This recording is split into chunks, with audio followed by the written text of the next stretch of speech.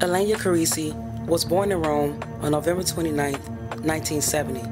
She was born into the spotlight, being that she came from famous parents. Her father, Bano, was an Italian singer who sold over 165 million records globally. Add that with being an actor and also a winemaker. Her mother, Romina Power, was an American singer who would later form a group with Ylenia's father, Bano. She also came from her famous grandfather, Tyrone Power, who was a famous actor who played in movies from the 1930s to the 1950s. It's no secret that Ylenia followed in her parents' footsteps and made a name for herself. She would often travel with her parents and sing on stage alongside them.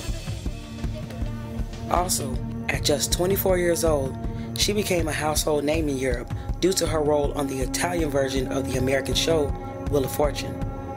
Her appearance on the show was so successful that they deemed her the Italian version of Wheel of Fortune's Vanna White. However, Ylenia was determined to be more than just a pretty face for television, following in her parents' footsteps. She inspired to be a novelist, so she enrolled in King's College in London and majored in literature. During her college dropout phase, she decided to go on a backpacking tour, exploring America in July of 1994. She ended up traveling the beautiful city of New Orleans and fell in love with it. Her mother, Romina, explained that she talked about it in her diary, how enthralled she was by one particular man. He was a man they called Alexander, and he was known around New Orleans for playing the trumpet. Her mother recalled in an Inside Edition interview that she told her she felt that her life was in danger, as if someone was trying to unalive her. Still, she went back a few days before New Year's Eve and called her parents to let them know that she was back in New Orleans, despite telling her mother her fears. This would be the last time that they would ever hear from their daughter. She checked in Ladell Hotel with Alexander, the man she had become enthralled with. The hotel manager recalled finding it odd that Ylenia was with this man, being he seemed to be 20 years her senior.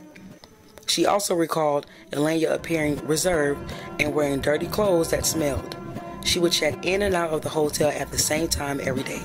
The evening before or right after it got dark. She checked out of here January 6th, sometime between 12:30 and 1:30. That was the last confirmed sighting. But Alexander continued to stay in this room until the hotel manager became suspicious. Cindy Dale says he tried to cash some unsigned traveler's checks. I was told he was a street musician. Where is this man getting $50 and $100 bills, traveler's checks? Dale says Alexander accused some of her staff members of stealing some of the traveler's checks, so she decided to kick him out January 14th. But she agreed to store some of his things.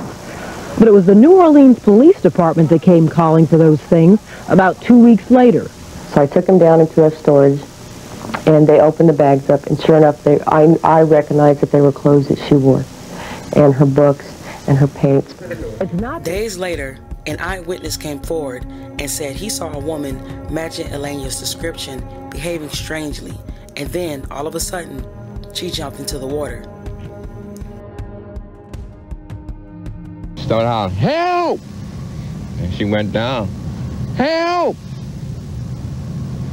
And she went down a third time, and that was the last we seen her. A lone young woman who was sitting here. And I was explaining to her that the park was closed and that she had to come on this side. The rails in the park, she couldn't sit out there. He never anticipated what would happen next. And she said, well, I belong to water anyway, and just dove in. The stunned Cordova called the police and tried to coax the girl back into shore. That's what I was trying to holler at her. You got bad currents out there and undertows will suck you up.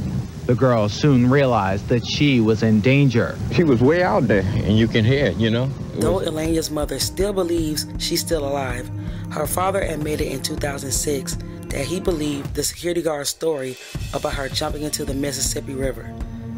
In January of 2013, her father, Bano, filed a request for an official declaration for the death of his daughter.